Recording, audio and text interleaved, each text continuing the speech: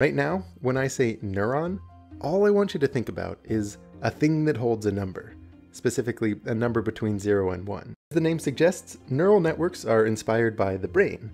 But let's break that down. What are the neurons and in what sense are they linked together? Right now, when I say neuron, all I want you to think about is a thing that holds a number, specifically a number between 0 and 1. It's really not more than that. For example, the network starts with a bunch of neurons corresponding to each of the 28 times 28 pixels of the input image, which is 784 neurons in total. Each one of these holds a number that represents the grayscale value of the corresponding pixel, ranging from 0 for black pixels up to 1 for white pixels. This number inside the neuron is called its activation.